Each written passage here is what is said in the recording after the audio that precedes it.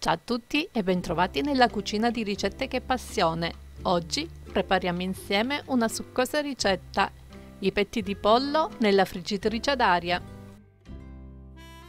Per la realizzazione di questa ricetta ho usato la mia nuova friggitrice ad aria Aigostar, molto facile da usare, con 8 programmi preimpostati oppure regolabile, con una temperatura massima di 200 gradi. Possiamo selezionare uno dei programmi preimpostati, ma possiamo anche regolare tempo e temperatura.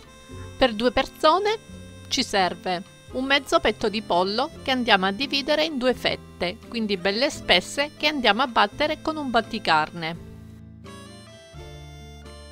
Ungiamo i nostri petti di pollo con dell'olio d'oliva e massaggiamo su tutta la superficie. Condiamo il nostro pollo con delle spezie ed erbette. Io ho usato del curry, tandoori, masala, dello zenzero, origano e sale, ma voi potete usare anche le vostre spezie preferite. Massaggiamo il nostro pollo da un lato e dall'altro. Mettiamo il nostro pollo, così aromatizzato, nel cestino della friggitrice ad aria. Ne prepariamo 2 fette alla volta, in modo da lasciare abbastanza spazio all'interno del cestino, in modo che l'aria possa circolare e cuocere così il nostro pollo in modo uniforme in poco tempo.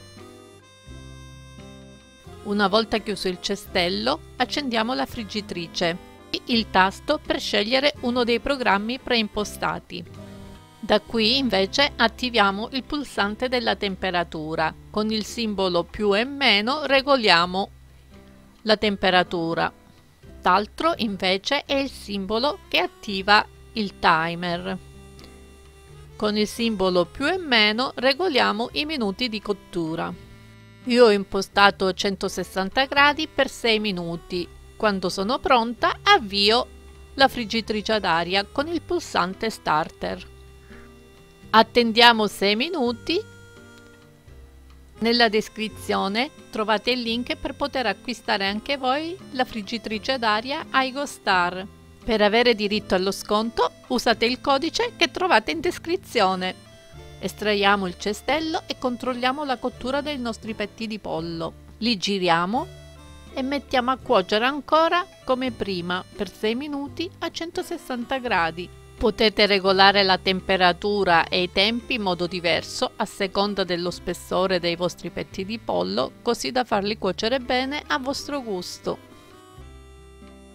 Ed ecco che dopo 6 minuti i nostri petti di pollo nella friggitrice ad aria sono pronti, succosi e leggeri, con pochissimo olio.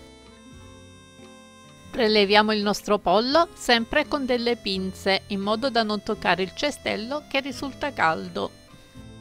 Per oggi è tutto, a presto per nuove ricette con la mia nuova friggitrice ad aria Aigostar. A presto da Ornella, ricette che passione!